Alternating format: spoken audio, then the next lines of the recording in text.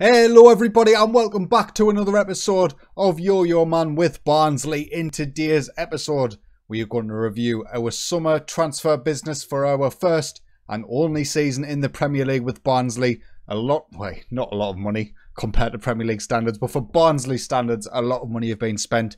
A lot of new players has come in. Let's see how you think I've done. So we will start with the outs where we recouped £10.25 million of our transfer budget back. George Miller left to join Chavez for 68k.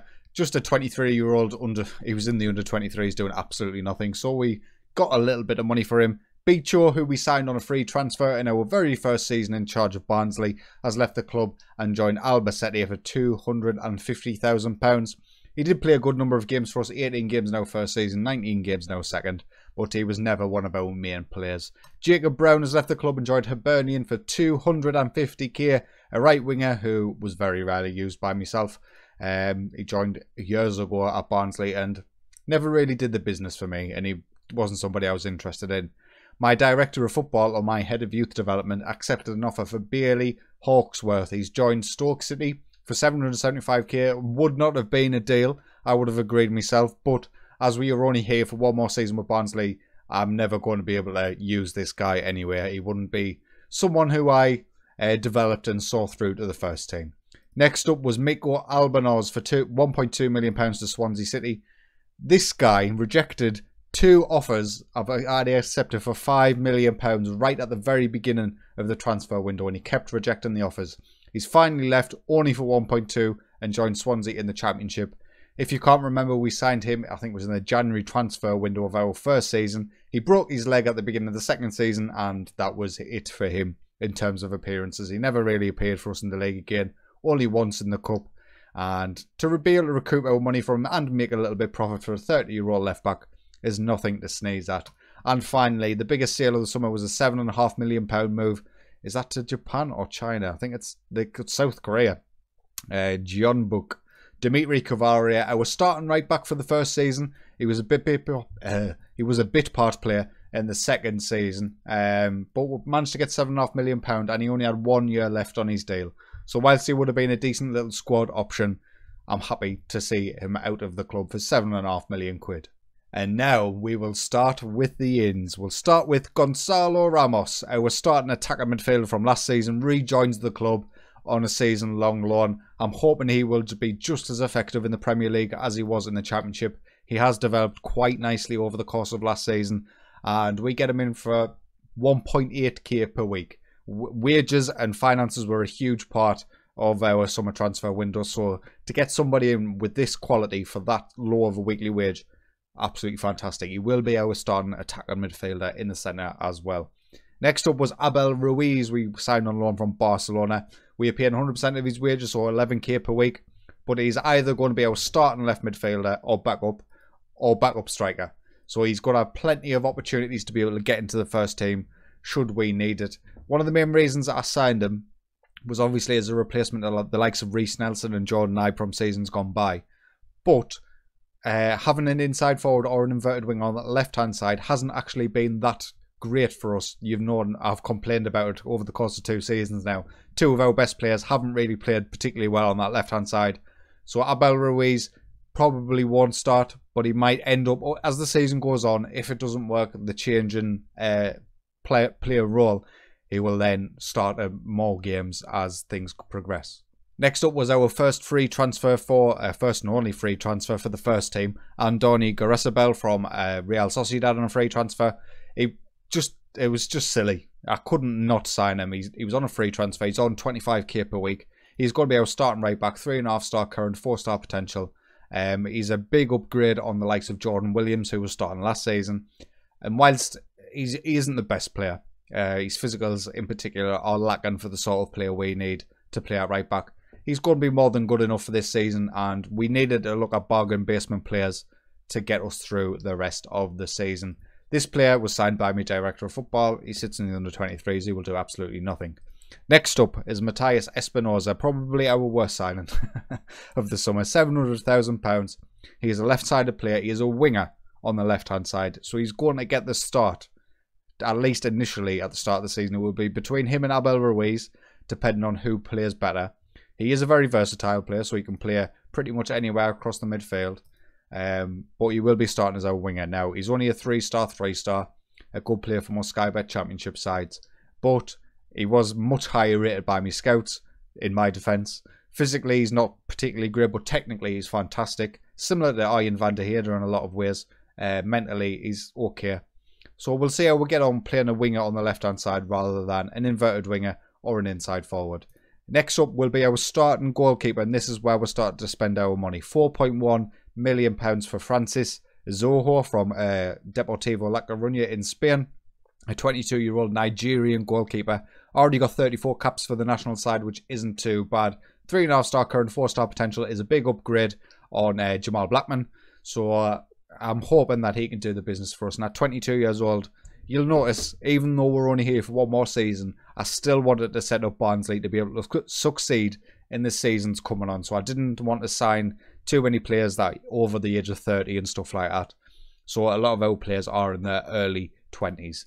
Next up was Nicolas Capaldo from Boca Juniors for £4.4 million. He will be our starting central midfielder. Just an absolutely fantastic box-to-box midfielder. His physicals are what attracted me straight away, absolutely to die for. He is going to be our engine in the centre of midfield, and he replaces Alex Moat as our starting central midfielder. A decent player for most Premier League sides. I'm hoping he can perform even better than that, and we'll see how he goes over the course of a season. He's one of 3 Argentinians who have signed. Next up was Luis Montanao from FC Vitorel for £4.5 million. He just reminded me exactly how Esposito was last season, with a better attributes actually. 19 years old, £4.5 million was his release clause. He's on £8 per week. He's going to be our starting striker. I'm hoping for big things. He's going to improve as the season goes on, as he does have plenty of potential to grow into. And as an advanced forward, he fits our system perfectly. And he's the one I'm most excited about, probably. Next up was Fausto Vera from Argentinos Juniors for £4.5 million. He is going to replace Dimitri Bissoli in defensive midfield. We had money left at the end of the window, and although Bissoli played absolutely incredibly in the Championship, and he will be our backup central midfielder and defensive midfielder, he doesn't compare to this guy. And for the sort of price we're paying for these kind of boys, it made no sense not to sign him. 33k per week, 4-star current, 5-star potential. He is probably the best player at the club, maybe. And finally, our highest outlay of the season was £4.8 million for Alan Franco, a centre-back from Argentina. 3.5-star current, 4-star potential. I think him and Tisserand will be able to develop quite a nice partnership. He's already been capped by Argentina, which is great. He's the highest earner at the club on £41,500 per week. But I'm hoping for big things from this boy. I think he will be able to at least be able to compete in the Premier League with the rest of our squad the way it is. So after all that business in the summer transfer window, we still have a pretty healthy transfer budget and wage budget. 15 million essentially, and 60k per week in the wages. So if we need to make moves in January, we have the funds and the capability to be able to do that. In terms of our strongest first 11, and this is how I see it, if everybody's fit, everybody's available, this is how our boys will line up. Izoho in goal, Garasabel at right back, Franco and Tisserand at centre back, with Tony Herrero keeping his spot at left back. Foster Vera and Capaldo in the centre.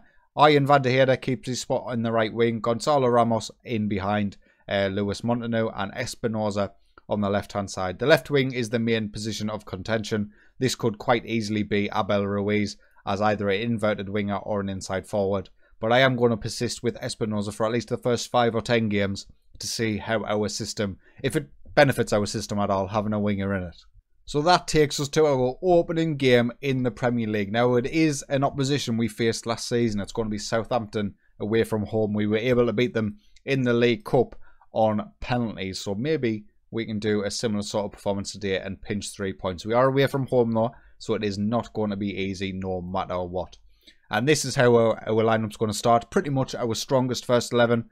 But Bruno Costa comes in behind the strikers. Gonzalo Ramos still has his suspension from last season. Espinosa gets a start on left wing. Van der Heerde on the right. Montanao up top. I just want to see how these boys perform. Have our signings been good?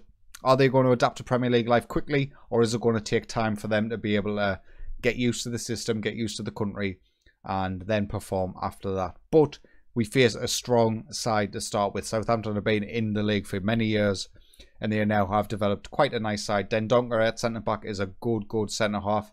Who have they signed him from? From Wolves for £22 million last season. Rasmus Nissen Christensen is definitely a very good wing-back. He's going to start on the right-hand side for them. And they've got a Premier League squad. Maybe we do, maybe we don't. We'll find out together. So straight away, first 10 minutes, you can see Southampton have taken domination of the ball and in terms of shots. So we went straight to the cautious team mentality. It's something I'm going to be doing a lot over the course of this season, particularly away from home. But we'll see if it actually pays dividends or not. It is 40 minutes in. I was just checking that I had key highlights on. I do have key highlights on. And that was the first half of our first Premier League game. Not a single highlight.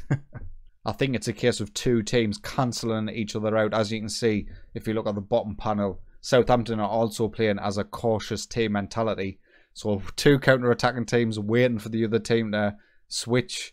But I'm not going to do it. I'm more than happy with a 0-0 draw away from home in our very first Premier League game. And is this going to be a game with zero highlights? It's not.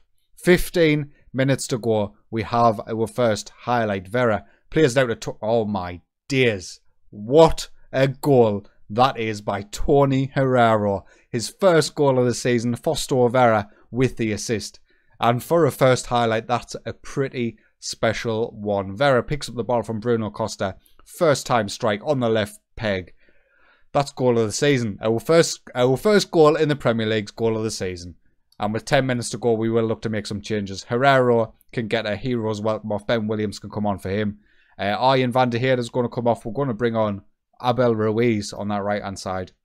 And we're going to bring on Alex Mort for Bruno Costa in the attacking midfield spot. An unusual role for him. We haven't played him there previously, but he can play there pretty competently. So it's always an option for us should we need it. And going into the final 3 minutes, this is the most dull game we've ever had, but I don't give a damn. Southampton 0, Barnsley 1. First game in the Premier League, first 3 points. We will take that to the bank. Absolutely wonderful stuff. Vera did get injured. He's only out for 1 or 2 days. That is not too bad by me, as I believe he got man of the match, or was one of the Southampton players might have won it. It was Tony Herrero who ended up getting it due to his goal. But Vera had a very good game. A 7.8 in the defensive midfield role, obviously picking up the assist. In terms of the league table then, we sit in 8th. Would you take that right now? I would take that right now. Obviously, as part of this save, we only get 1 season in the Premier League, so we need to set a good benchmark for all future clubs with Barnsley this season.